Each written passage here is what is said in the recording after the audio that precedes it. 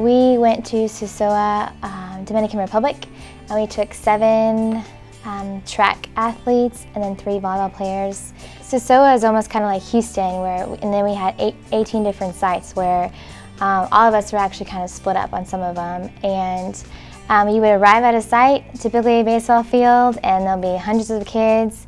Some wanted to do volleyball, some wanted to do baseball, some did basketball.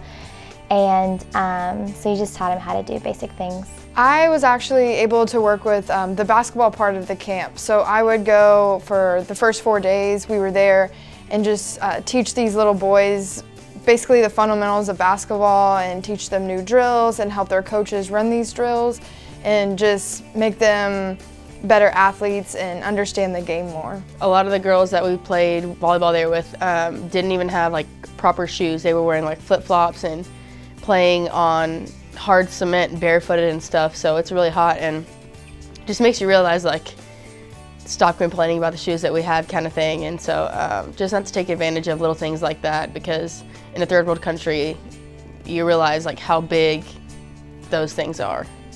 Well, I thought it would be awesome for our kids to experience something that they've never experienced before and to really get a fresh perspective on all the things that they get to experience at U of H. Because sometimes they just get bogged down with things that they don't have, and bring them into an environment when they see, oh wow, we actually have a ton. And I really thought that it would produce a reality check and a new perspective on the things they have. I think all of them got something different. We had like our own U of H story time one night, and it was from just being grateful for the different things that they have. And I know some of the track kids talked about how they used to always complain about their different facilities they had, and it was just a huge reality check when they saw that these kids were using 2 sticks and a bandana for a hurdle, and that's what they were learning how to do hurdles. The thing I took away from the trip the most was to be grateful and appreciative for everything that you have in life. Even if you don't think as much and you compare yourself to someone else that's in your same shoes, it's better than what someone else has in another country or even like right around the corner.